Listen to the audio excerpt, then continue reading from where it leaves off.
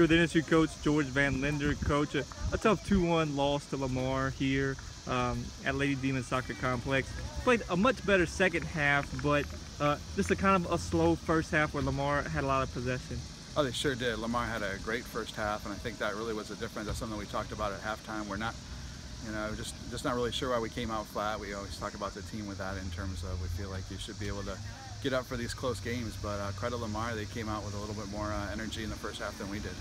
Lamar took a 2-0 lead about early in the second half. You had a quick answer from Alexis Weaver, first collegiate goal, but looking for the equalizer, had a couple opportunities, couldn't get it. What do you take out of this game? A better second half, but like you said, disappointing overall. Yeah, a better second half, and we just have to take care of those chances. I think for our team, we're disappointed. With all the respect in the world of Lamar, we felt like we should have won that game, and with that, we had enough talent to do it. And I think, and actually, to be honest, all our games in the Southland, there really isn't a reason why we can't be undefeated right now where we're at. So just got a little, kind of get everybody motivated and turned around and refocused again, and we got to move forward and make something good out of this.